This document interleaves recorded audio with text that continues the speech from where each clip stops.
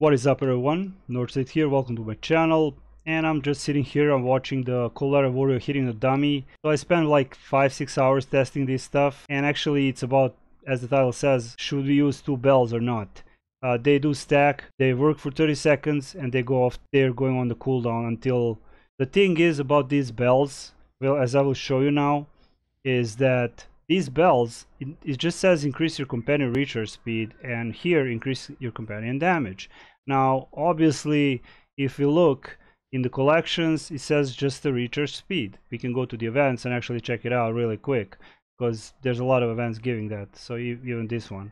So you can see recharge time 120 seconds. Now some of the veterans didn't even know that the cooldown is...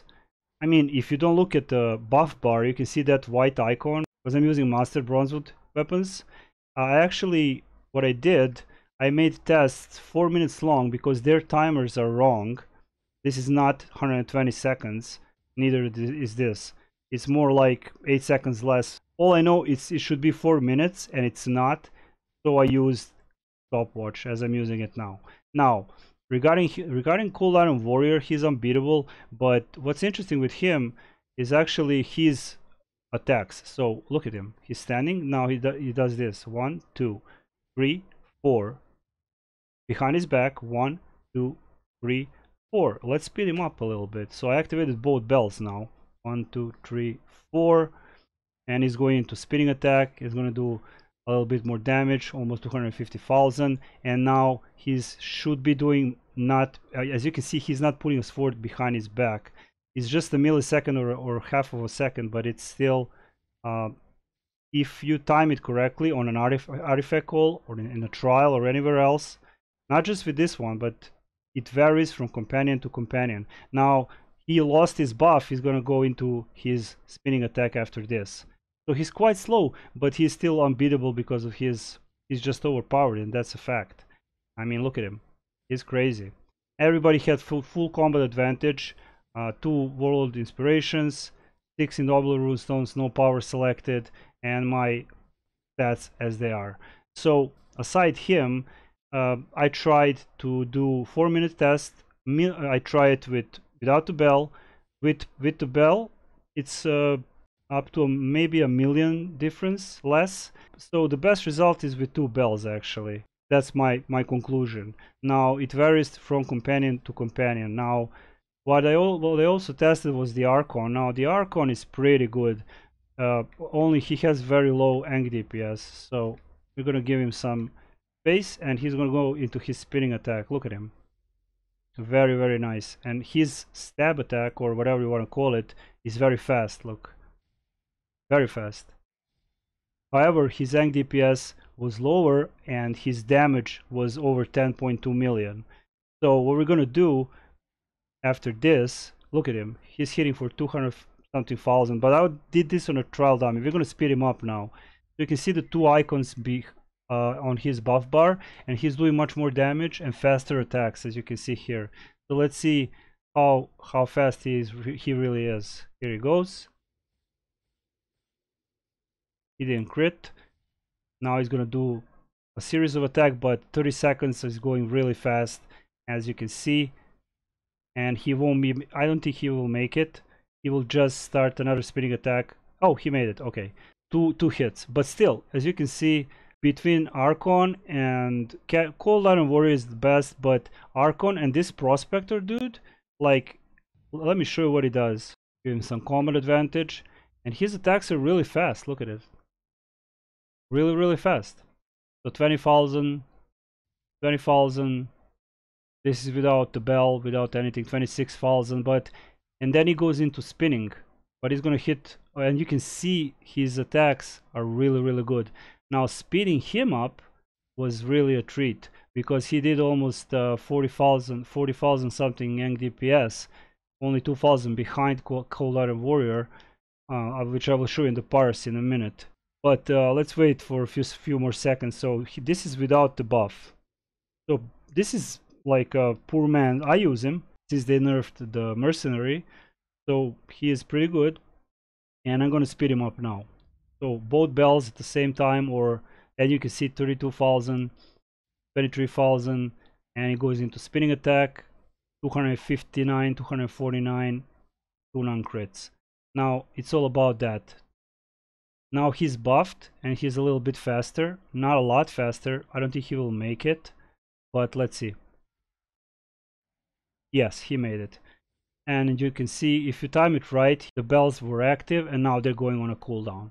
So that's actually Black Ice Prospector. Now what everybody's asking actually is it worth it to replace this Awakened Forger box? Now you get guaranteed 3% power on a mythic, 1800 seconds, 2 combat vet. That's very low percentages, but you can get action point gain 6% and recharge speed by 6%, which is really cool, and it's guaranteed, you know. As far as I'm concerned, using every test I did was margin, like a million. It was a difference about a million, not more, not less.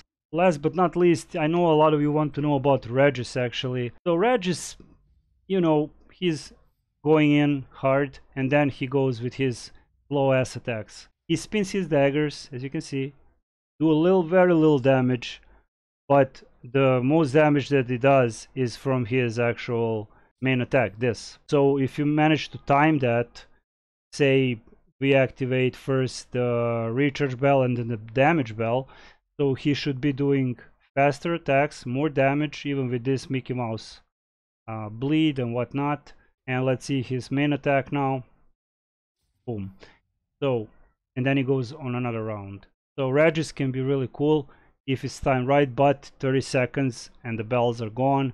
Timers are wrong. This is not 2 minutes. 2 minutes is actually not 120 seconds. It's like more like 111 or something, 112. That was Regis. He actually made it 2 times. I'm going to show you the parses now really quick, and we're going to wrap the video up there. And so let's just go and I will show you what I got with these bells, so you make a decision. So let's go. Okay, here are the parses really quick. So Cooldown Warrior, this was on a trial dummy, mind you, 44,000.1 eng DPS, almost 11 million damage. Is just crazy. Always 44 spinning steel, but his Iron Strike was doing a lot of damage also, and I gave him 8 seconds more, which he would do less damage, maybe 300,000 less, not more, but his eng DPS would be, he was doing 9 million and something, 9.5, 9.4 with 1 bell or without the bell. It didn't matter to him too much.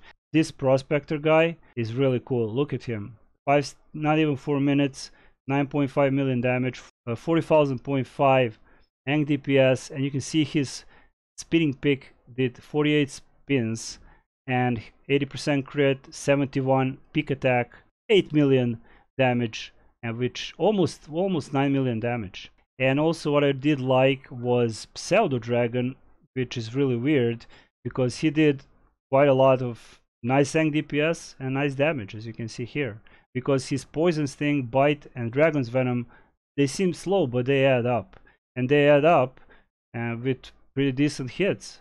And you can see the results here. Other companions, you can contact me on Discord or ask me. I will send you the parses. I have all the parses. So I tried it with 1 bell, without the bell, with 2 bells at a time, second between the bells, doesn't matter. The result was always the same. This is actually Air Archon, so 10.2 million in 3 minutes and 50 seconds. But look at his eng DPS, very, very low. I don't know why, but he did a lot of damage. He has 52 flail strikes and Tempest Blade adding up. So we're gonna wrap it up with this. So you make a choice. It's all up to you. But you can see that Prospector, Pseudodragon, Cooldown Warrior, they're just top. Cooldown Warrior is still top of the line, and that's it. There are some good companions, but I don't have them all, so keep that in mind. AoE wise, Regis did pretty good actually, but about that another time. So that's it for now. Shout out to my channel members, and Northside is out.